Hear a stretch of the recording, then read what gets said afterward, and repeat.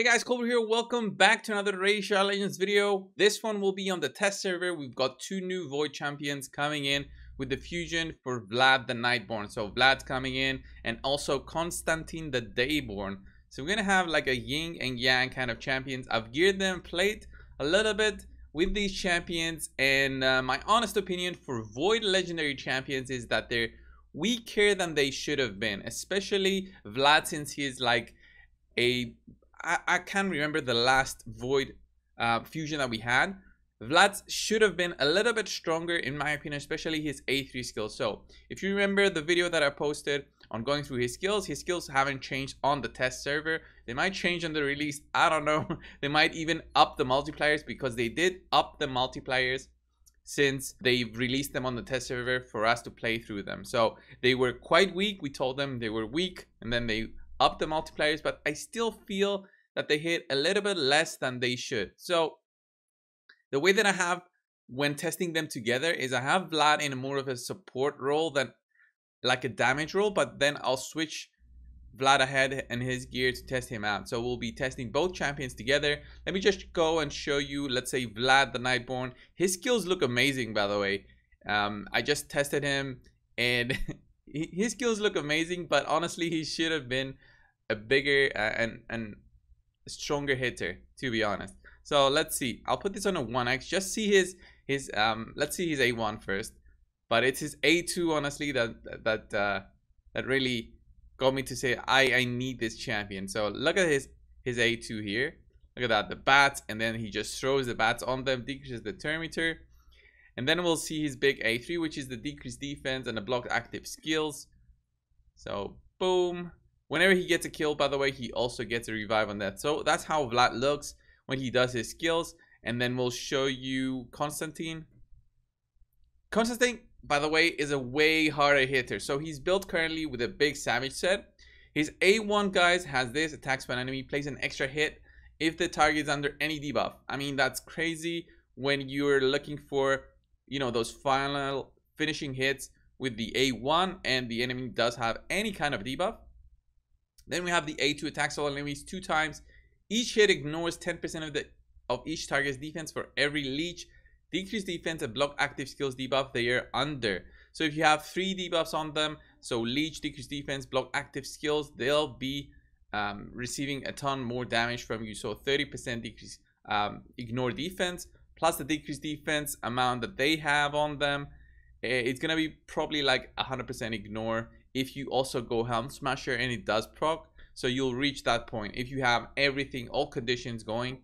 Then his A3 attacks one enemy before attacking, steals all buffs, then transfers all debuffs from this champion to the target, decreases the cooldown of Quietude, I don't even know how to pronounce this, by 2 turns if the attack kills an enemy. So he doesn't get an extra turn or anything, he just resets the cooldown of this basically on his next turn.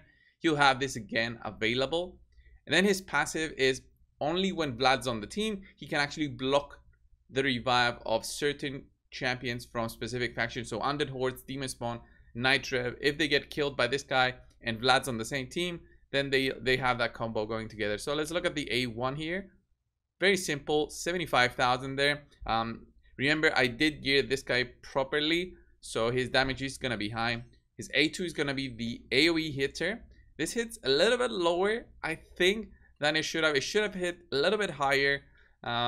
So look at this. In the campaign, it hits for 42,000. So that's not that high. Remember, this guy is built with a ton of gear. He's built with a ton of critical damage. I'll take you through his exact stats in a bit. So now his A3, boom, look at that. This is a big hitter. But remember, single target hitters cannot shine really in the arena at the moment, because basically of the reaction gear going. If you see reaction gear, basically negates any big damage nuker with a single target skill, or you have to ensure that you go second. And if you want to go second, then it means that you need to be tanky. So let me take you through his skills, his stats, basically, and masteries, which is basically just Helm Smasher and all the damage masteries right there. Nothing too specific.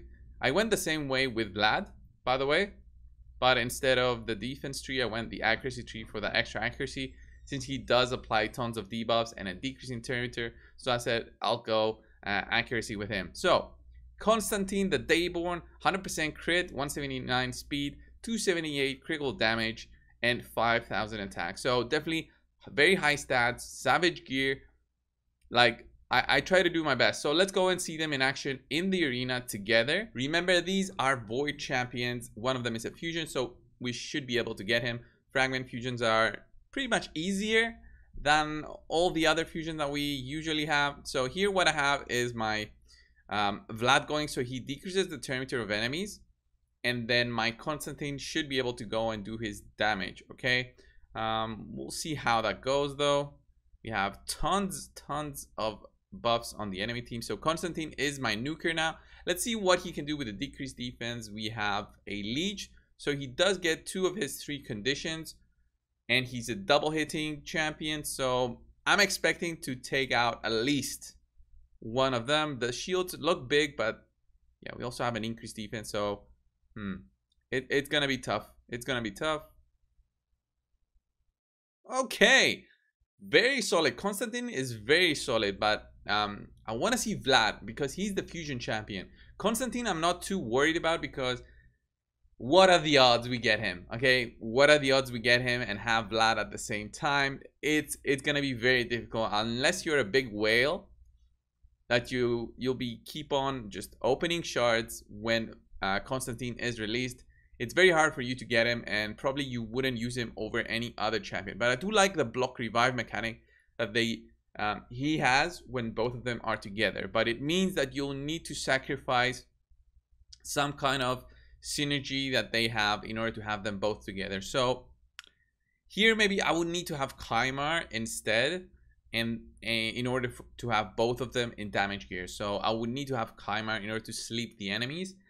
Instead I only have Madame Seri. So let's do another test here against Chosen. He should be very fast here. I don't think he's faster than me, but still we'll do the decrease in turn meter. Remember, we have a conditional here. We can actually steal turn meter from Sacred Order and High Elves. So Arbiter and Lysandra should lose their turn meter here. That should be fun. So look at that. They lost their turn meter. We actually got a maxed out turn meter bar because we stole it. So I can go there with the A3, and because I will get a kill, I should get a revive on death and a boost in my own turn meter because of Konstantin. So look at that, boost in the turn meter. Look at how much turn meter he has.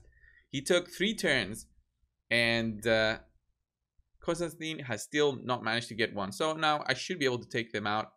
I'll do the A3 here just to see on what kind of numbers we're looking at with a decreased defense. 163,000. Nobody is surviving that. I like them. But I don't know if I would replace them over my Trunda, because remember, the synergy you cannot easily have. But I am liking the damage from Konstantin. I really want to see the damage potential from Vlad on his own, not with Konstantin in there, because we're gonna miss out almost half of his passive when Konstantin is not in there. And right now Vlad is not built with damage, so solid potential. Let's just run them in dungeons with the same gear and see what they can do together. Let's just do Dragon 20. Let's just do decrease defense, increase attack, them 2 together. And yeah, I won't add anything else like a battle Khazar or something, because that will just skew a little bit on how the testing goes. So let's just try and apply the leech. 20,000, 30,000, not bad.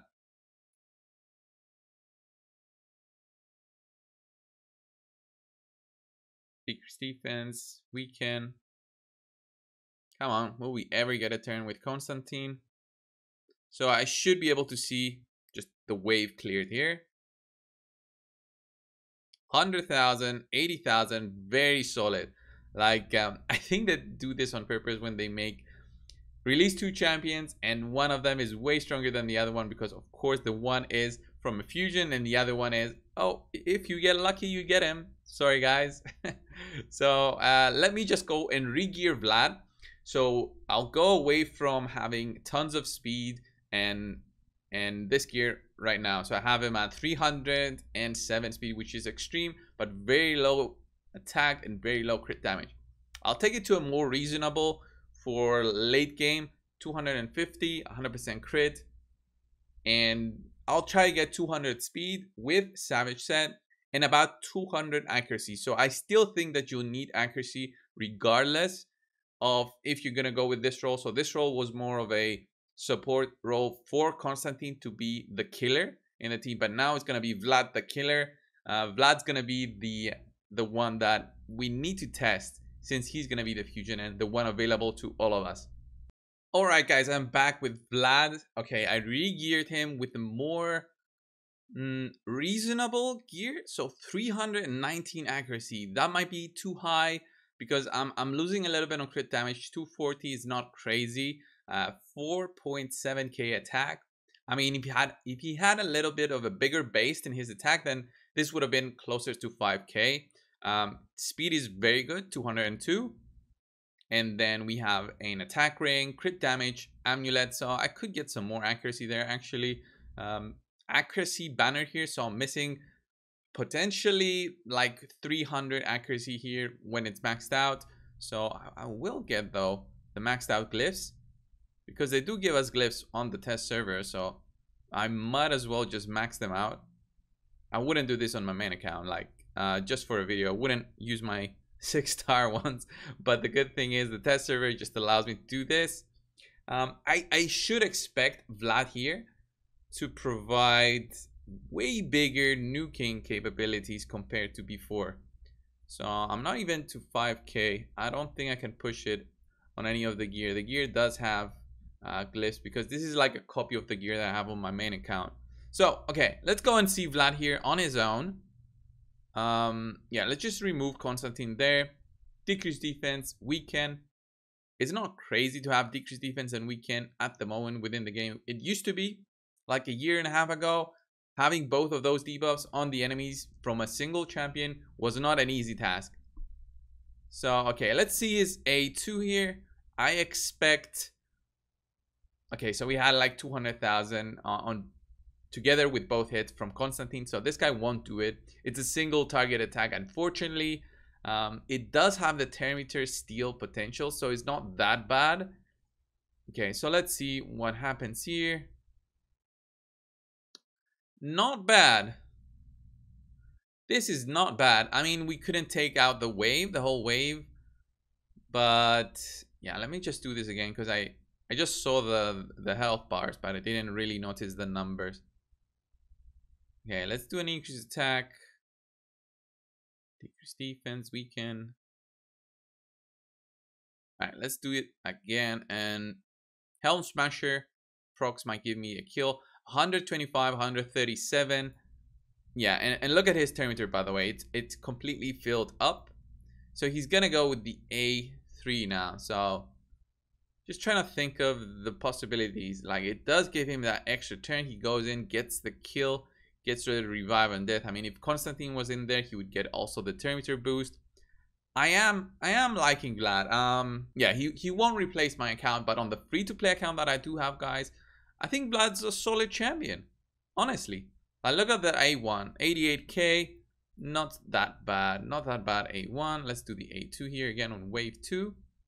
So with the Terminator steal, that's actually pretty big, because it almost gives me like a full Terminator bar, especially in dungeons. Look at that. Look at that. But the bad thing is that he doesn't have another AoE attack to follow, so he has to go with a single target. So if you're looking at this kind of team against you with that amount of health bars, Vlad's not going to get the kill, so he won't benefit from the revive and death. Probably another member of your team will get the kill. So look at that. Wow, wait, how did that hit 118 on the second hit? I have to see that that skill again. So attacks by enemy 2 times. The first hit has a 75% chance of placing decreased defense. Yeah, but I did have a decreased defense on them already, right? So it's not that extreme. It did hit quite hard. I was really surprised by that one. Yeah, let's just do an A2 here. Get out of here. Go to the boss. Now I want to see the boss again. And how much we would hit on Dragon. Decrease defense. Weaken. Let's do the A3. Boom, boom. 80,000, 60,000. Not bad. He does have, remember, he does have the leech on his A1. So I am liking the numbers that I'm seeing. Let's see, boom, 100,000 there, plus they decrease max HP.